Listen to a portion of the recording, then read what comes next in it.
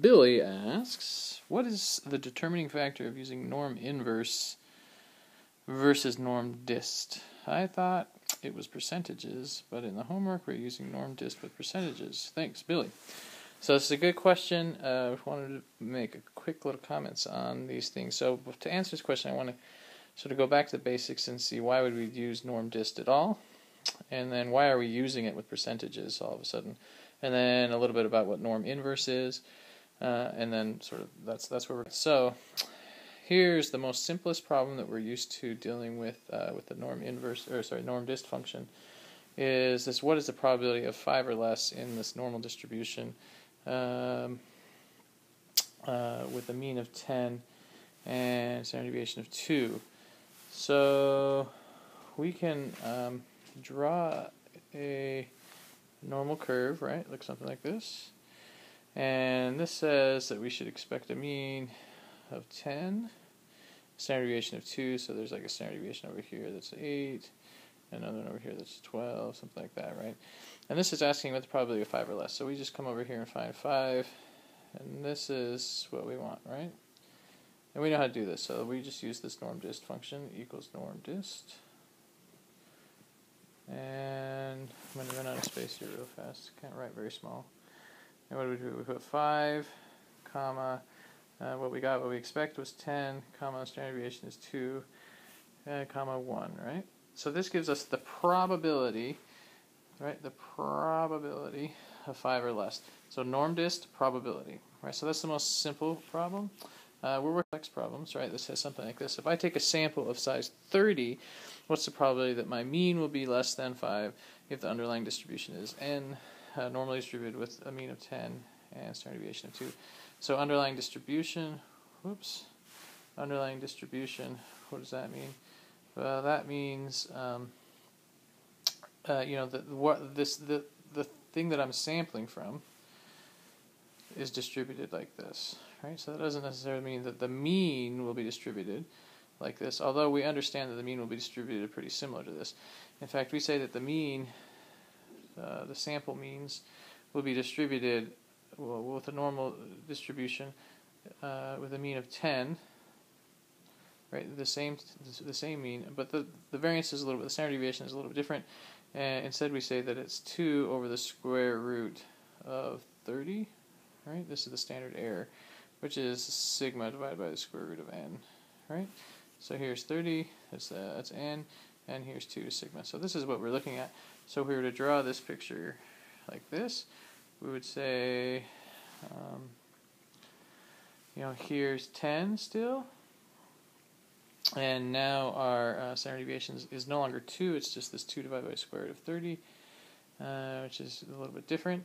But that's okay, we're still looking for what if my sample mean is less than 5. So we still kind of find 5 over here, and we're still doing this same picture, right? So it's not a whole lot different. The only thing that's different is the standard deviation is a little different, right? So here's equals NormDist. Again, I'm going to run out of room. But what I got is 5, what I expected was 10. The standard deviation now is this guy, right? 2 divided by the square root of 30, comma 1. So this is, again, finding the probability, right? And remember, we talked about the probability as the area under the curve. So the area, this entire curve, if we were to take the area under everything under here, it would equal 1, right? That's why we can, if we're taking the right side, we take 1 minus. The area under here is equal. We just make it equal 1. It's fine, no problem. So the NormDist function just gives us the probability of the area under 1. All right. So if I take 30 trials of a binomial experiment that has a probability of success of 50%, what is the chance that my trials will be successful less than 45% of the time? So remember, what is a binomial experiment? A binomial experiment means there's only one of two things that can happen, right? Either a success or a failure. So in this case, we say that the underlying sort of probability of a success is 50%. So I'm going to try this 50 to 30 times. So this is the same as flipping a coin 30 times, and I know that the probability of it landing head side up is 50%. So then I want to know, if I were to do this 30 times, what's the probability that I would get a head side up 45% of the time? This is a question, that's all it's asking, right? So we found out in class the other day that if I have sort of big enough trials, and that was sort of greater than 30. Whoops. Sorry, greater. Oh, it doesn't let me draw there. The greater than 30. There, I'll underline it. Greater than 30. And if I if n times p is greater than 5 and n times 1 minus p is greater than 5, then I can actually assume that this is normally distributed. When I say this, what I mean is 50%. 50% is normally distributed. Sorry, I don't know. No, this won't work. That this percentage, see, not 50%, it's this 45%, that p hat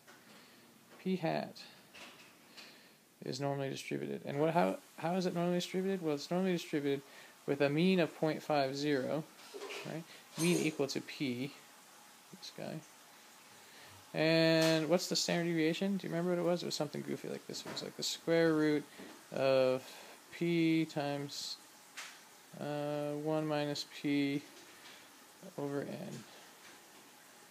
So this is actually the same thing that we saw on the page before, right? So instead, though, our mean is 0.50. Right, so we can have a normal distribution with the mean as a percentage, or a mean as in this case is actually a percentage, but it's also a proportion, right? And we're just trying to find the chance that I could have less than 45. Whoops, less than 45, something like this. This area right here, right? And I know the standard deviation, the standard error, actually, it looks like this part right here.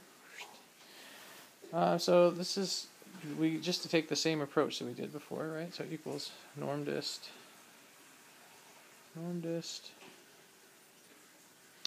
This time, though, I'm going to actually use percentages in here.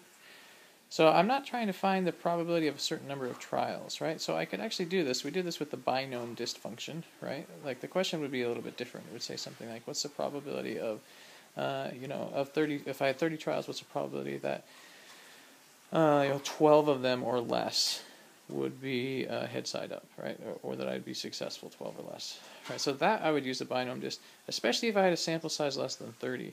But in this case, I'm actually dealing with the percentages, the proportions, right? And I can actually figure out what the probability is less than a certain proportion. Right? So this is what I got, 45, comma, what did I expect to get? What was my mean? 50%, right? Right there. And the standard deviation is this guy. Oh, gosh. This guy, right there. I'm not going to rewrite it, but that's what it is. Comma 1. Okay. So again, we're taking the probability. I cannot underline it, but probability is what we're taking on this one. All right. Like we just did in the previous example with probabilities, or essentially with binomial experiments in which they're proportions. But that's if we're asking for probabilities in return, right? Here's a new question. If we have an n a distribution with normally distributed with a mean of 10 and standard deviation of 2, what's the point for which 20% of the observations are lower? All right, let's draw a picture. So here's 10. All right, again, we have standard deviation, something like this. And we want to know the point for which 20% of the observations are lower. So what is that saying? That's saying that, well, if I start from over here somewhere, negative infinity, and come to some point here, to which, this area right here is, that area equals 0.20, no, 20%, right? 20%. And remember, this whole curve, everything underneath this curve, everything under there equals 1, right? So I want to find this chunk that equals 20%. And what I want returned, actually, is the point for which that will happen. And by point, I mean this point right here. Right? This is a scale along the bottom here, right? Just so happens that here's 10. And we know that, if these standard deviations, like here's 12, here's 14, here's 16, and over here is 8, here's 6, here's 4. This is a scale, and it can be whatever we're measuring, right? It doesn't matter. We want to find the point right here on the scale. So this is why it says, what's the point? I can't underline it. If I could, I would say, what's the point for which 20% of observations are lower? As opposed to, what's the probability of less than 20%, right? So this is a norm inverse function. Question. Norm inverse function. And what do I do with norm inverse? Well, I just try to find probability I want is 0.20, and the mean and standard deviation, so 10, 2. right? This will return the point. Right, so this is what the difference, why we would use a norm inverse. We can use the NormDist. If we're just trying to find a point, then we use this norm inverse function. So finally, norm inverse will not give you a probability. It gives you a point or a measure on a scale for which some percentage of probability is below. Norm inverse gives you a probability of lower than some point or measure, and we can use these results of a binomial experiment as these results. So that means that we can find the probability that a proportion is smaller than some percentage, right? So that means we can use this NormDist function to find a probability of a probability, essentially, if that underlying probability is a binomial experiment. Like either one of two things can happen. So how do I tell what's what? Well, first I have to say, is this question asking for a probability? In which case I know that I should think about this as a distribution, NormDist or binomDist. If it's asking for a point, then I'm going to use norm inverse, right? Even if in the problem there is some probability in there. And then, which sort of standard error should I use? Well, if it's asking for, if it looks pretty apparent that I have like an x bar, a mean, and a standard deviation, well then I use that first standard deviation, sigma over the square root of n. If, though, I can figure out that this is a binomial experiment, only one of two things could possibly happen, then I know I'm dealing with proportions. I got to do the p hat stuff. And then my standard error is the square root of p times 1 minus p over n. All right, so hopefully that helps. Thanks a lot. Bye.